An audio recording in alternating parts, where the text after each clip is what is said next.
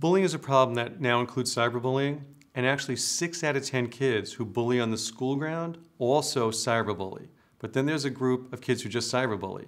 We used to think that those kids who were cyberbullying were the kids who didn't have skills and they would hide behind their computers but had great technical skills, who were low on the totem pole, and would go back and go after those kids who used to hurt them. But it's not so simple.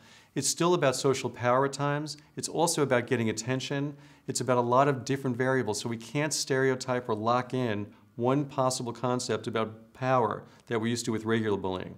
But the problem is that, kids who cyberbully now have technology again that is out there in a way that makes us vulnerable. Because when kids do things that are mean or hurtful, they can touch a button and that cyber message goes out in space, or a video goes out. And kids don't have the brain understanding at this level to understand the consequences of their actions. Cyberbullying can be really difficult because the legal issues surrounding it are not yet fully formed within the states. But understand this, that once something's out there, there is a record of it. And it's hard to prove that your kid didn't do something if they did it even in a moment of frustration.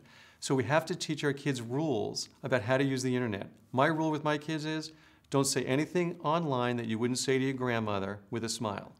Right? That way, kids learn not to be mean or hurtful, and we reduce the risk. And I also believe at young ages, having monitoring software on computers, so you understand when your kids get into social networking, what they're doing. And as kids show that they can do it well, take the monitoring off or watch it less. But they have to earn that right. Technology is a privilege. It's not a right. So remember that if your kid's not doing it well, you do not have to continue access for your children on their computers until they show you they can do it right.